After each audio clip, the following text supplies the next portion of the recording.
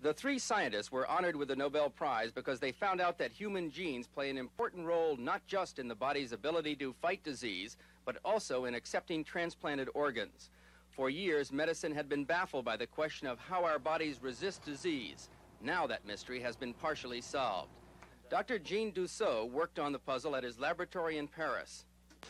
We are now able to localize the disease gene and maybe to found the exact function which is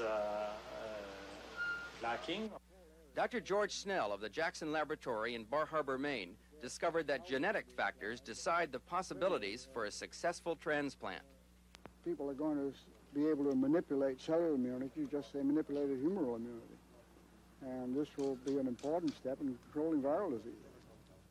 Dr. Baruf Benacerraf of the Harvard Medical School experimented with laboratory mice, using them for skin grafts to find out how animal tissues accept or reject foreign cells.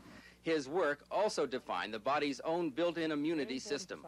The immune system is probably the most important, one of the most important systems in which we depend for life.